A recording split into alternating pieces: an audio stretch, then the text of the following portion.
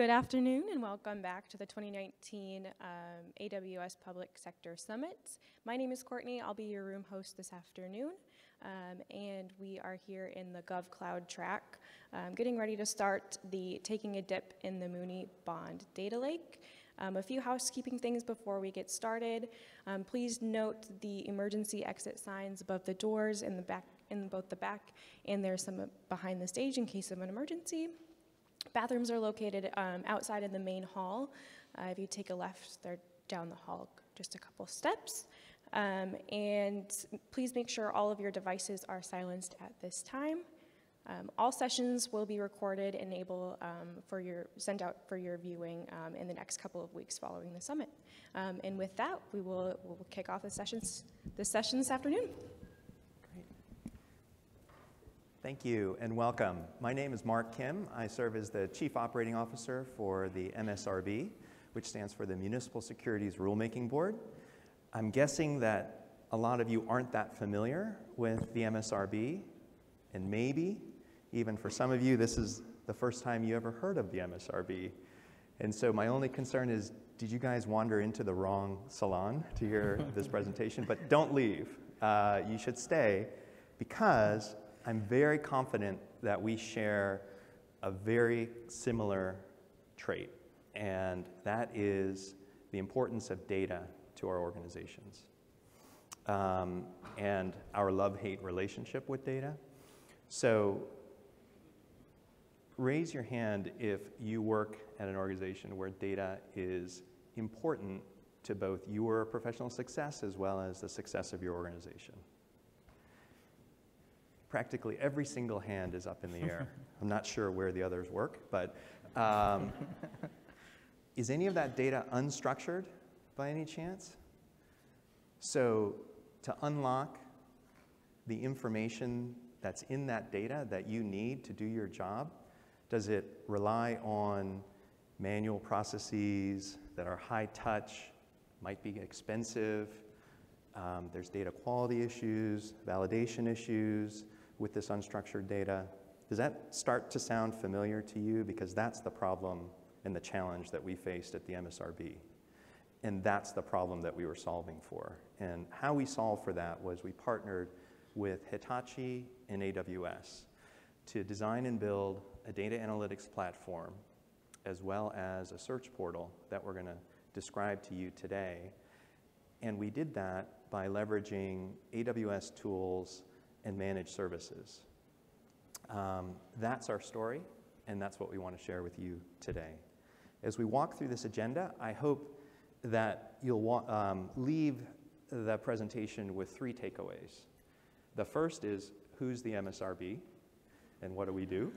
The second is, why did we partner with Hitachi and AWS? And the third, and perhaps the most important, is I hope you'll leave with some insights gained from our approach to the solution that will enable you to go back to your organizations and help you to think about and solve some of the data challenges that you face in your organizations. So those are the 3 goals that we have for today. So let me start with who we are and what do we do. The MSRB was created by Congress in 1975 to protect investors in the municipal securities industry, the market. So the investors that buy municipal bonds, how do we protect them? We do it primarily in 2 ways. We write the rules that regulate this industry, and we also promote market transparency largely through information systems and data. So you're going to hear data as a consistent theme throughout the presentation today.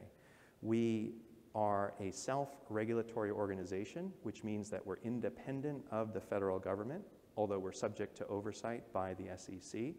We are self-funded, so we receive no federal appropriations. So if the federal government is shut down because of a budget impasse, our doors are still open and we're still serving the market. The most important thing for today's presentation that I want you to take away from about the MSRB and what we do is that we are the official sole repository of information for this industry. So what that means is we have a regulatory monopoly on data. Have I got your attention now? Good. So let me pivot from the MSRB to the industry that we regulate.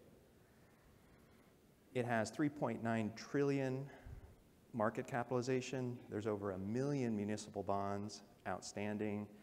On any given day, there's 40,000 trades that are executed, totaling $11 billion in municipal bonds that are trading hands. Who's issuing all these municipal bonds? We have over 50,000 state and local governments that issue municipal bonds in the US. Why do they issue these municipal bonds? To finance 2/3 of the infrastructure in this country. And in fact, you're sitting in a convention center that was built by a municipal bond or financed by a municipal bond. You can't go a day in your life in the United States without depending on something that a municipal bond financed. It's really remarkable if you think about it. If you went to public schools when you were a child, that school was built by a municipal bond. If you took the subway in to get to the convention center, guess how they financed the purchase of that subway? With a municipal bond. If you walk on the streets, if you drink the water, they were all financed with municipal bonds. This is a critical industry that builds the infrastructure of this country. And state and local governments issue about $440 billion of municipal bonds each year to build that infrastructure.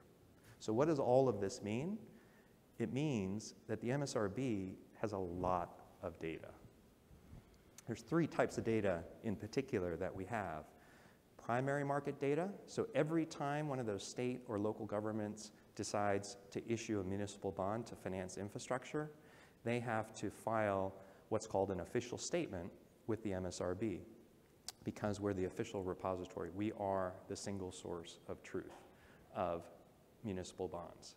It's very similar to when an Uber or a Lyft files their registration statement with the SEC to go public.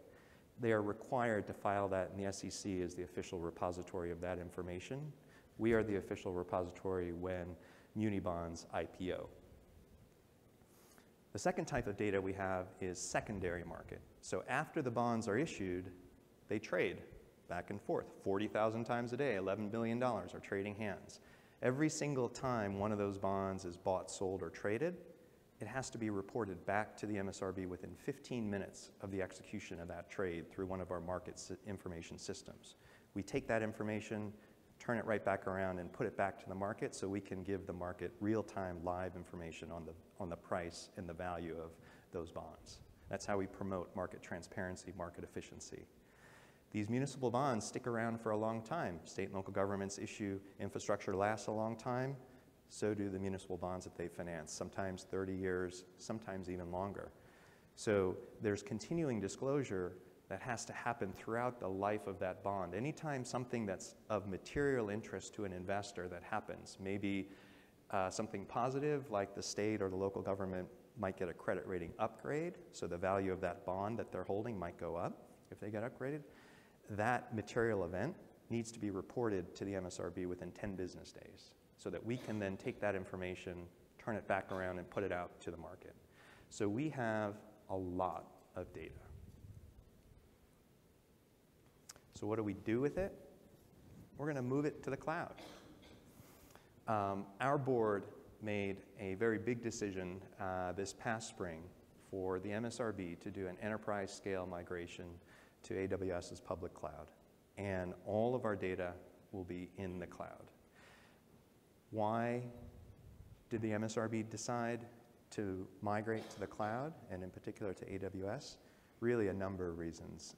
Data being front and center amongst them. It was to really unlock the value of the data that we have. It was potentially to develop new products and services that will benefit the investors in this market. It was to digitize and automate everything, or everything we could. Really, what it boils down to is our board made a strategic decision that technology is important to the future of this organization, and the cloud was a way to enable us to capitalize on that. So let me turn the conversation over to my colleague, Carl, who's going to talk a little bit about the business opportunity that we saw with our data. Great, thank you, Mark. It's a pleasure to be here today. Thank you for coming to our session. Why is so much information collected about financial products? I think the answer to that is you're going to collect an amount of information about something proportional to the amount of money you're putting into it. You're going to research a car or a house a lot more than you're going to research a toaster, right? So a municipal security investment is often as much as a house or a car in terms of money. So people really want to have access to the information about those bonds. And if you're researching municipal bonds, as I think you picked up from Mark's comments, eventually you're going to end up on the MSRB's EMMA website, which is the free public website we make available for investors and market professionals who serve them to come and access all of this data. Now, I think Mark covered a lot of the information on this screen. I do want to just highlight the sheer volume and depth and breadth of information that we are collecting by just talking about a couple of issuers you may not think of as issuers of municipal bonds. Maybe you are aware, for example, of the Washington Airports Authority issued bonds so they could build a train out to Dulles Airport, the new metro line. That's municipal bonds. My high school, actually, this spring issued bonds, and it's possible your alma mater has issued municipal bonds for some purpose. And there's a couple more I thought were funny, came to market last week. I thought I would read you the names of these issuers who are in the bond market. There's the Little Lake Fire Protection District in Mendocino, California. And there's Sanitary Improvement District number 261 of Sarpy County, Nebraska. Both came to market in the last 2 weeks. So a really, really diverse and broad set of issuers, which is why we've already collected over 4,000 official statements this year and over 60,000 continuing disclosure documents. And searching through all of that on our EMMA website, it's going to be very important, and we take that very seriously. So we chose as our target to kind of see if we could take search and information extraction to a deeper level, the official statement documents. What you see on the screen there, those 3 pages are actually from the official statement where the city of Washington decided it needed a new convention center and issued a $524 million bond to build the building that you're going to be walking around in today. So I think it was a great decision. I think it was a fantastic space. So why is this document so compelling? Well, remember, the Washington Convention Center Authority is borrowing money. So one way to think about this is, think if you ever got a mortgage, think about the giant stack of documents you had to prepare before you got the mortgage that showed how much other debts or assets you had, what your income was. All of that's going to be in this document. And then there's the stack of papers you signed at closing, what's your interest rate going to be, what happens if you prepay, if you don't pay, and how often do you pay. All of that is also contained in this document. Think of all those documents being compiled into one 350-page document which has all of that information related to this security. So it's really a deep and comprehensive set of data buried inside this document. I do want to point out, if you look at this, there's some information is in headers there. On the second page, you can see there's a table, I've obscured part of it, and then on the third page, there's just paragraphs and paragraphs of information written in full plain text. So there's no structure to how that data is organized.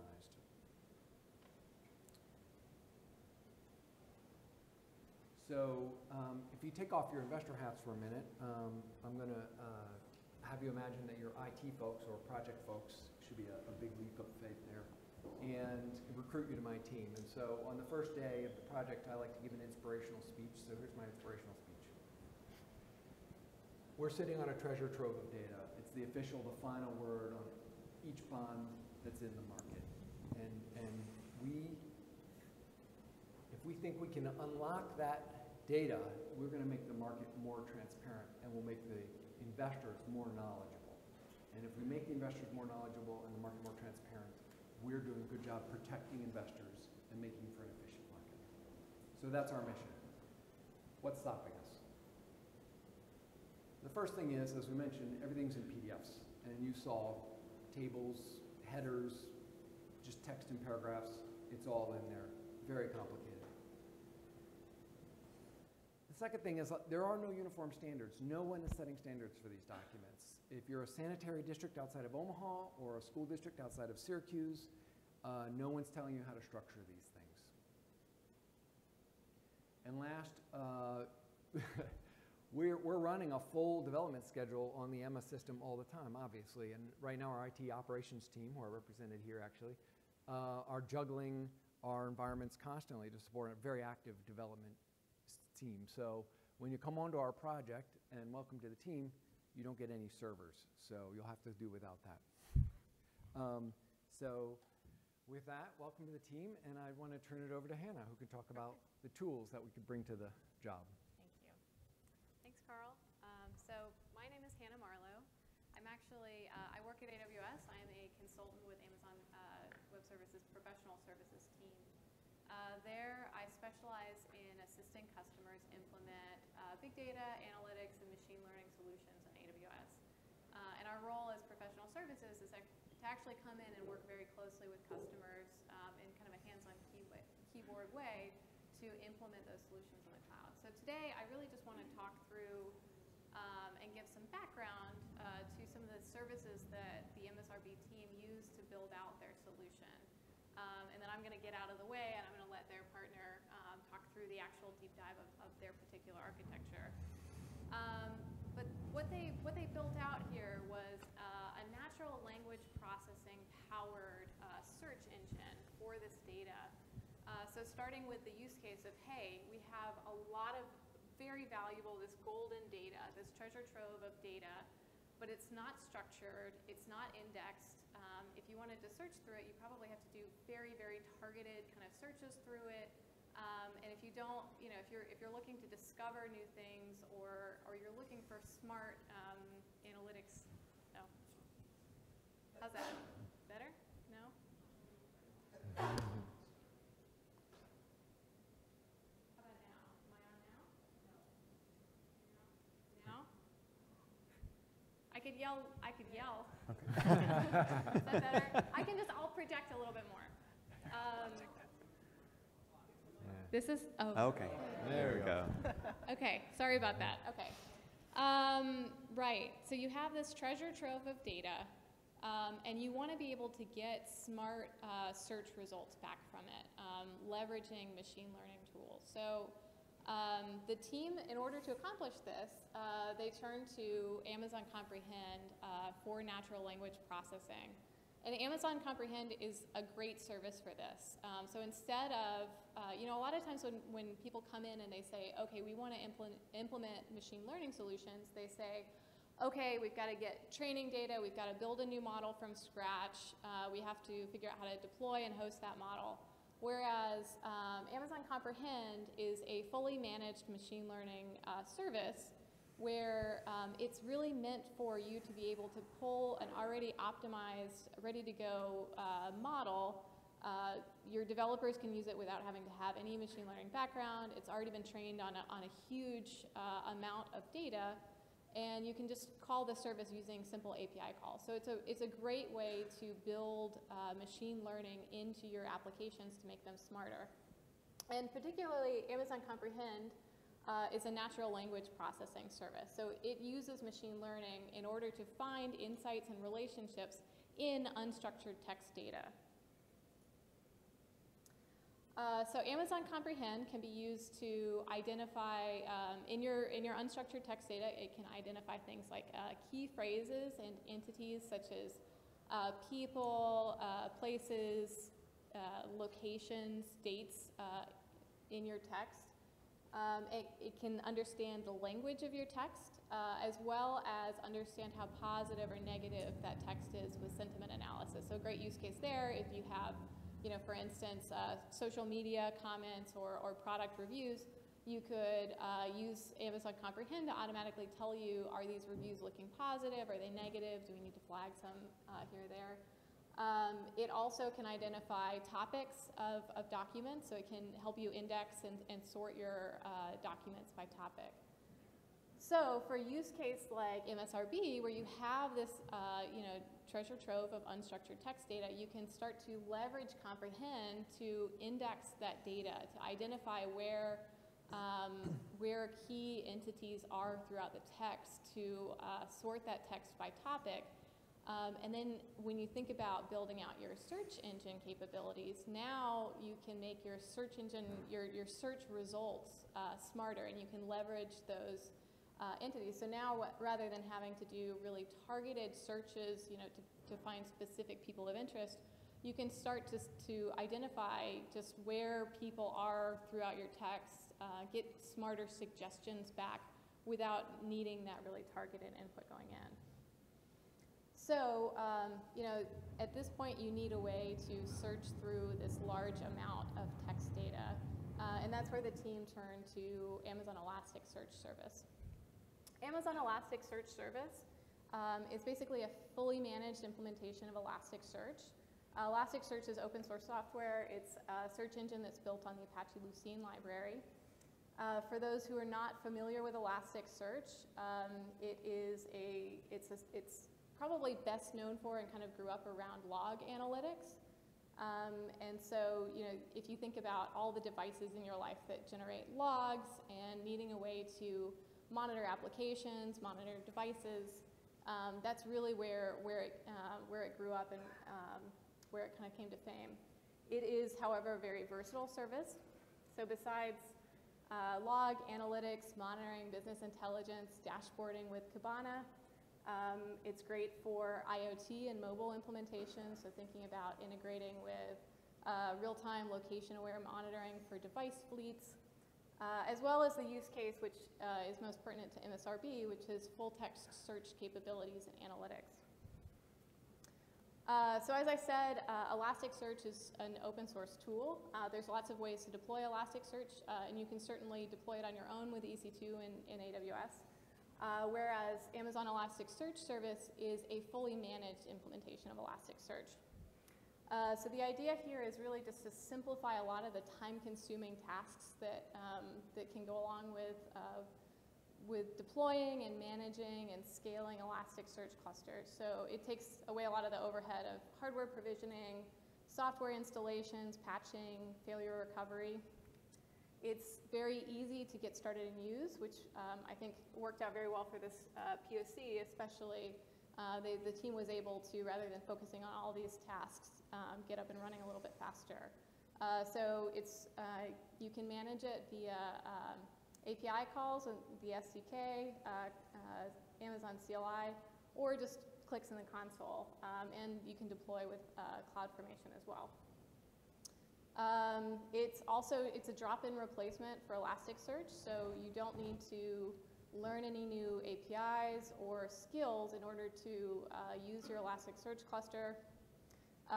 You can deploy your clusters into your own VPC, and you can restrict access using security groups and IAM policies. And we also take a lot of the hassle out of deploying a highly available system. So we can deploy your Elasticsearch cluster across multiple AZs, 2 or 3 AZs as well, if you want dedicated name nodes on each availability zone. And it's really tightly integrated with other AWS services. So on the ingest side, it's very, very easy, for instance, to send CloudWatch logs to Elasticsearch. You can also use Logstash, and you can have Kinesis Firehose delivery stream delivered directly to your Elasticsearch cluster. So with that, I'm going to go ahead and pass it back off to Santosh with Hitachi Vantari to talk about a deep dive on their architecture for the solution. Thank you, Hannah. Can you hear me? All right, thanks.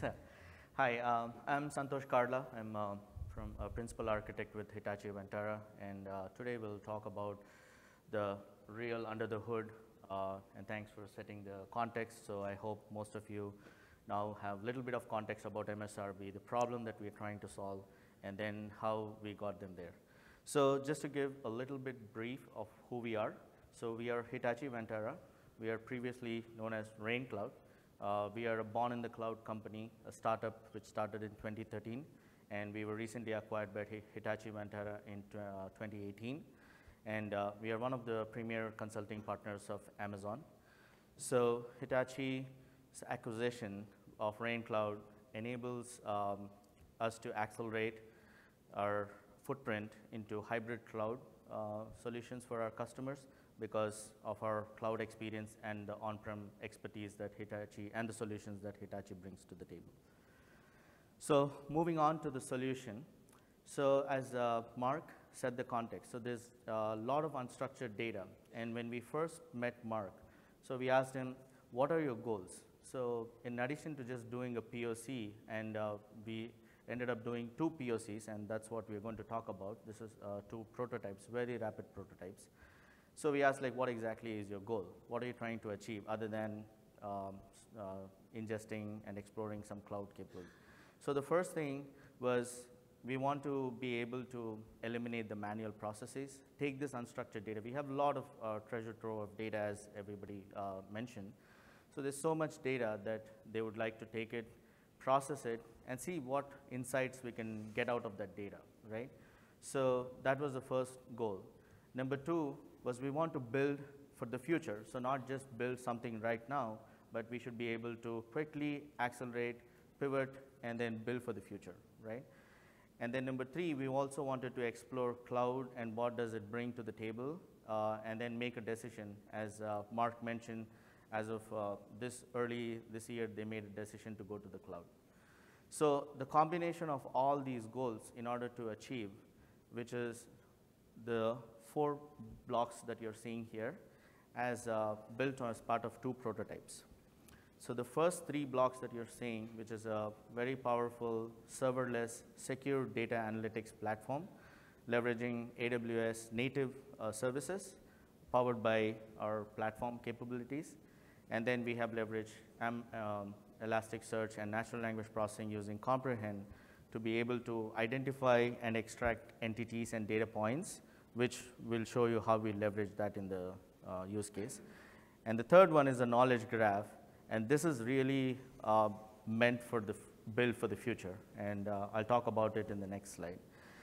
And when we started off with this first prototype, we didn't have the second prototype in mind at all.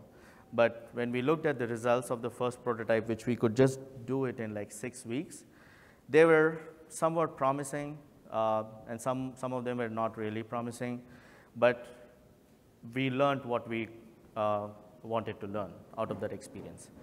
And in order to improvise that, we felt maybe it's not going to, it's time consuming and also it's expensive. So we pivoted and said, how about we leverage build a solution that is a very powerful search portal that you can search across this entire treasure trove of unstructured documents. So we started out with building a secure data lake solution in the cloud, which is powered by Amazon S3, which is the simple storage service. And what you're seeing here is the foundation of the data lake, where you have these raw buckets, you have the curated buckets and the published buckets. Ideally, each one has its own area, own importance. Raw is where you hold all the unstructured data without doing any modifications. It could be structured, it could be semi-structured and all that. Curated is where you now have transformed that, taken it out from the raw, and then you're now building into a more machine-readable format. And published is what you want to really visualize, provide some insights to your users, your business users or technical users or what have you. Now, we started ingesting these documents, and as you can see on the top left, so the first exercise that we had to do was extract some data elements out of this unstructured document. So if you all remember, and if you, the glimpse of the PDF that Carl has showed you, you could see each of those documents, which are coming from all these different entities, are totally different. There is no standard format. So you can see that it's not a template. Like for example, if you all are familiar with the mortgage loans or like your passport applications or whatever, each one is a template. So you exactly know where the fields are. Maybe there are different versions, but these documents, everybody who is issuing these bonds, each one has a different format. So you really don't know where to anchor upon, where to extract them. So the first exercise was, hey, can we extract who the issuer is? Can we extract who the table that you saw and all the elements out of the table? And can we also extract when is the maturity date, when is the closing date, and some of these elements out of that, right? So that's the first step. And then in the Lambda that you're seeing here, what basically that Lambda is performing is what we call as a document validation. And we are making sure that we are processing the actual file that it is supposed to be processed, and also we are ensuring that it is the most latest version. So there are like several revisions of the official statement documents that you receive. So that's the first step it actually is doing there. Then once it passes the document validation step, it moves on, and then if we leverage AWS step functions, which is a workflow and a state machine solution from Amazon. And in that step function, there are like 7 steps that are happening. Although we represented Amazon Comprehend, which is the most important service that's happening. So basically, we take the 350-page document that you have seen, break it apart into single pages. We store that single pages, and then I'll tell you why we do that. Then we start extracting the content into a more human-readable format using Apache Tika. At that point, unfortunately, we didn't have Amazon Tesseract, which we now have, and it's generally available, so we'll probably explore that later. But we were running Apache Tika on a Lambda to extract that data. And then we also have Amazon Comprehend to extract the natural language entities. Like as I mentioned, some of the key parameters was like, hey, can I pull the amounts? Can I pull the dates? So Comprehend is a powerful tool which helps us to quickly send that extracted text as a blob of text to Comprehend, and it's going to give us all the entities. Then we also leveraged, for the tabular data, we leveraged Tabula, which is another open source technology you can extract just the tabular information out of that. So all this extracted data now goes into 2 parts, which is one where it's a curated bucket. So we store all that, and we leverage that curated bucket information stored in the curated bucket at a later time. And then it also goes into Elasticsearch. So this is where once we have extracted the text, that gets indexed into Elasticsearch, and it is now ready to be searchable, all the content that you have. Now, as soon as we are done with the extraction process, we move on to the validation. So what exactly is the validation, right? So when you saw the PDFs, there is also another artifact that is uploaded by all these providers. It's a XML-based file, but that's a human-entered data. The source of truth for MSRB lies in the official statement document. So somebody is looking at the official statement, and they're entering some data into that. So both of them come as a feed into a MSRB, and then there is a manual process that the MSRB users do. So our first prototype was to see, hey, can we eliminate that manual process? So we had to extract all these data elements. So now, which we did as part of the first step, and now as part of the second step, we are taking the data from the XML and now comparing to see, did we match this? How accurately did we match the data? And then all the data goes into a knowledge graph, which will help us to build for the future, which I'll talk about very shortly. And also, the data goes into Elasticsearch. So in addition to that, you also see we have enabled MSRB to start searching their documents, their content, and also all these dashboards that we're talking about, the extraction, the validation. So in order for them to view, we built Kibana dashboards. So the data was ingested into Kibana, the comparison data was ingested into Kibana, and then there were dashboards that were serving out of Kibana for us to use. And then they could, from Kibana dashboards, they could also click on the documents, go to the XML, go to the PDF, and also look at the accuracy metrics for each of that. So in addition to that, there was also, we enabled them to do ad hoc queries using Amazon Athena on your curated and the published data. Now, as I mentioned, so we did 2 prototypes, and this is what we finished as prototype 1, and I'll talk about the results in the next slide. And then when we looked at those results, as I said, there are a lot of opportunities for us to refine, improve upon the accuracy, but we quickly pivoted into building a very powerful search engine, a search portal on top of it. So what did we do? So we didn't start from the beginning. So all we had to do was a simple pivot, which is the phase 2. So as you can see, all we had to do was build a web portal, which is deployed on S3 as a static website, which is powered by Amazon Elasticsearch, right? So the search engine, it's like Google-like search engine. So as Carl and Mark mentioned, so today if you go onto the Emma portal, if you want to search about some information, you exactly need to know specific details about that. But this search portal is a full text search engine. You don't need to really know specific details about MSRB data points. And then you can search across anything and grab all the data and provide you based on the accuracy and the relevancy of the text that you're searching. So very relevant to, very close to Google-like searches. Now, the data extraction metrics. We are very happy to share these results, although some of them you'll see they are not very accurate, not very good to share. So the reason why we are sharing this is because this is a prototype, right? So the first prototype that we did, we were able to achieve a very high success ratio on extracting PDF content just by leveraging Apache Tika and then those services. On the data accuracy extraction, there were opportunities, and with the way we classified that is you have difficult data points which were mostly in the tabular data because each one was a different format. So you had to do a lot of pre-processing. You had to figure out really what that means. So there was no templatized version of it. Then there were like very, very easy ones which you could see on the very first page, which was the issuer name. So you could just go grab that. NLP does a great job at identifying those and also identifying the description. So we had a very high accuracy. Then you have these medium accuracy ones, which was like embedded in that text where there was a small date. There was a date mentioned saying, this bond is going to be matured on so-and-so date.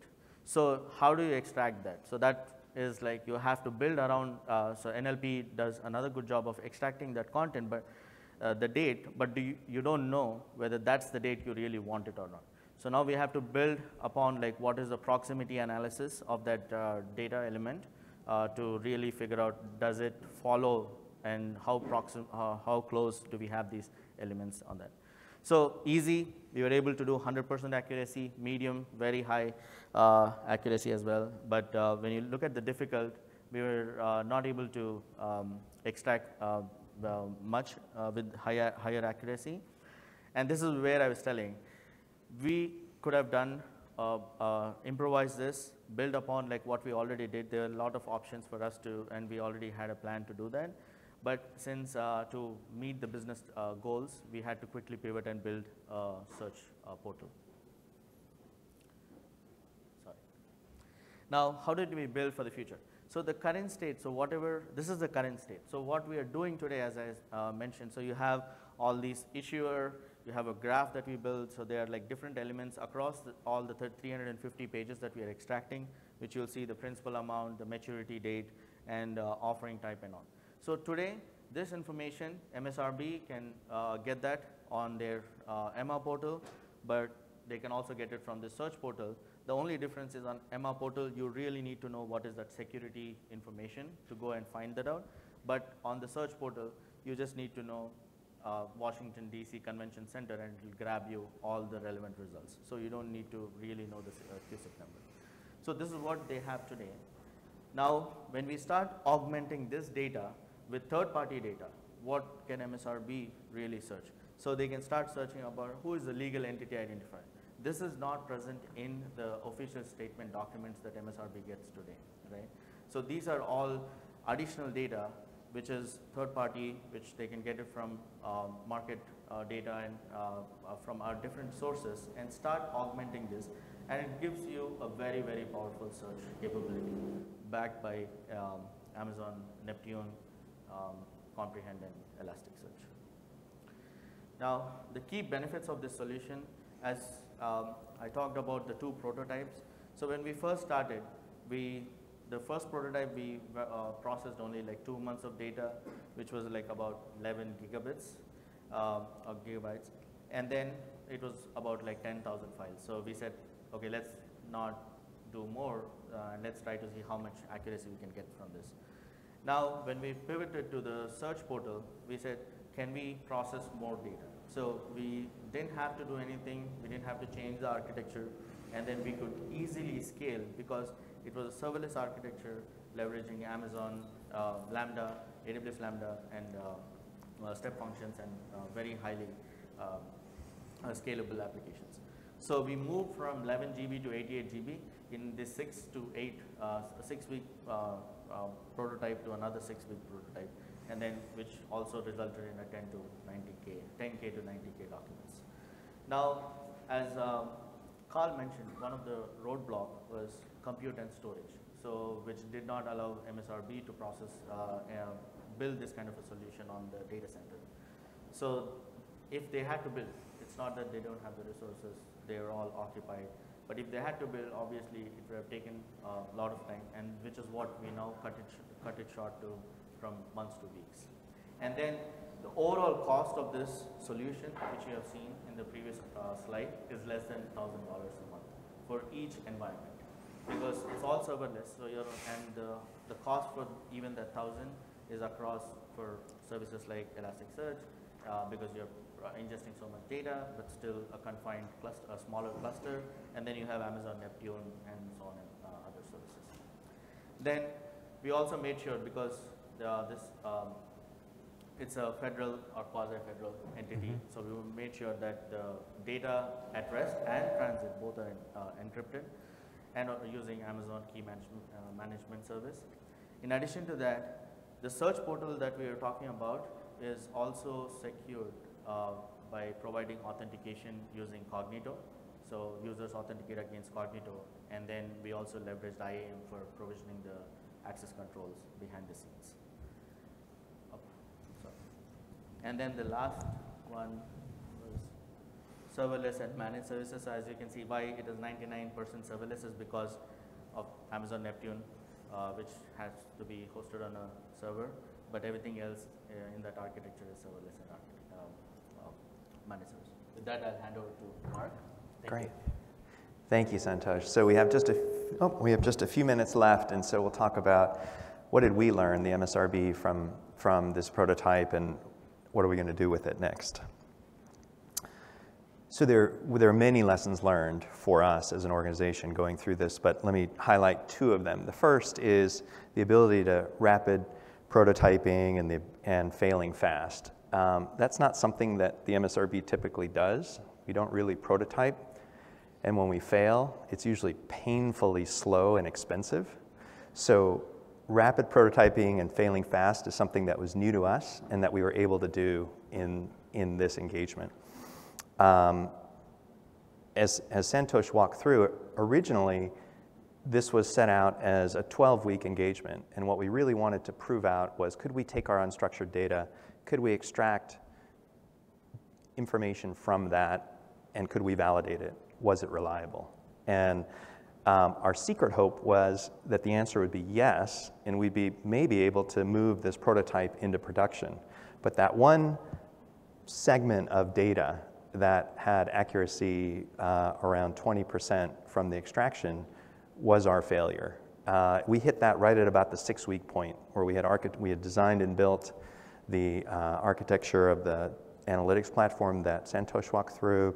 We were able to ingest the data, run it through, and we got those preliminary results. And at that point, we re-huddled with Hitachi and said, what would it take to get that 20% to 50, to 70, to 80, to 90, to production quality level accuracy?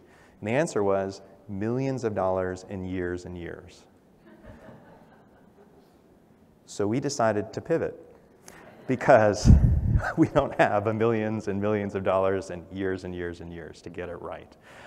What we did find, though, through prototyping was this remarkable ability when you break down those PDFs and are able to extract, that you can actually search through that using kind of natural language free text. You can do a Google search, which coincidentally is not possible today. There's no production system by any third-party data vendor or any regulator or anybody else that would allow you to do that, which is kind of remarkable.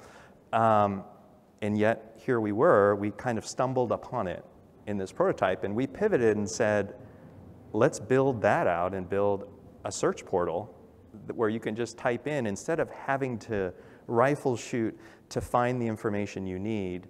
You either need to know the QSIP or a security identifier, a 9-digit code, or the precise name of the issuer. You could just say, geez, was there some convention center in DC? And bam, you'd get this official statement. Not possible. It's actually not possible today. If you go to Emma, can't do that. So we built that out. That was kind of from our failure and from rapid prototyping, we kind of uncovered that value and pivoted, built out that. We demonstrated that to our board, and they were as pleased and as stunned as we were.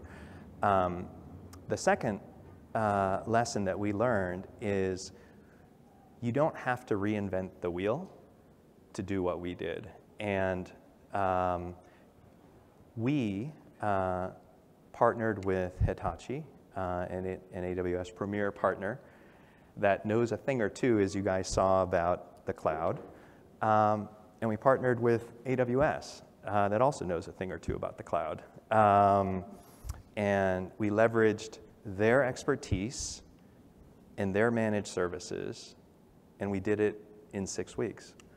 Something that I don't even know how long that would take us, because we don't do that. We're not able to do that. So it didn't cost us that much or take us that long. We didn't need to reinvent the wheel, and you guys don't need to reinvent the wheel. And so those are two probably big lessons learned for us. I'll wrap up real quickly with next steps. This prototype was an essential demonstration project for our board. It went into our business case that we presented to the board as to why we should or should not go to the cloud. It was an exercise for us to explore the art of the possible. What could we do with data that we can't do today? We thought it was going to be crack unstructured data and have 100% accuracy. Instead, it turned out to be, we're going to be able to do natural language free text search that no one has ever been able to do before. And just showing that to the board and opening their eyes to the art of what was possible in the cloud was a very important part of the board's decision to go all in with AWS. A year from now, we will be knee-deep and migrating at scale to AWS. In 2 years from today, we will decommission all 3 of our data centers and we'll be running production in the cloud. So with that, let me close. On behalf of Henna and Carl and Santosh, thank you so much for letting us share our story with you. You have our contact information. We'd be more than happy to talk with you more about what we did, and we hope that what we did will be useful for you as you think about the data challenges that you have in your organizations. So maybe should I Do we have time for turn it over? Yeah. So I will say, please complete your surveys. Do we have a minute or two for questions? So if anybody has any questions, yeah. There's a couple of questions. One, you kept referring to cost. Roughly how much did the whole prototype cost? The second question is, you had referred to some of the new tools. You had referred to some of the new tools that AWS has created, such as Textract. If you were to look at that product architecture and use some of the newer tools that AWS has released today, how would that architecture change? So the architecture wouldn't change because we left. Can you hear me? Yeah. I think it's on. Can you hear me? Mm-hmm. So the architecture wouldn't change because what we were using is the step functions. So step functions, you can pretty much invoke either any of the AWS services. So we would just replace one of the Lambda which we're using to do Tika extraction, right? So we'll replace that Lambda and then leverage text rank. I would say one potential, oh, I am on, okay, wow. I will say one potential simplification, I guess, is the fact that you had to, I think, use multiple tools to do like the table extraction, Yep. and so that's something that you maybe would be able to do just in TextRact, right? Is actually get those forms and tabular data out. Yeah, instead of doing like 4 Lambdas, we'll just confine to 1 Lambda. You had a question about the cost. I think that's a great question. How much did it cost us? It took us 12 weeks. Total all-in cost was approximately $250,000. And that functionality is something that we hope we will be able to move into production at some point.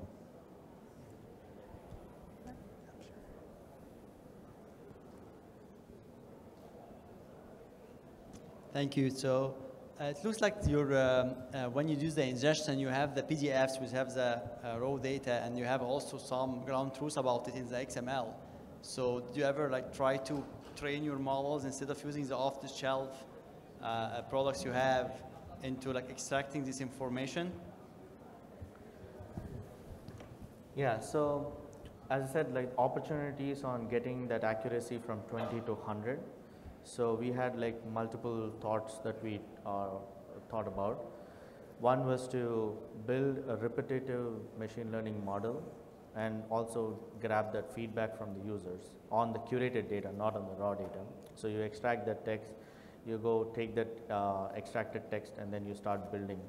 Because the refinement of that is, relies heavily on feedback that you receive from the user.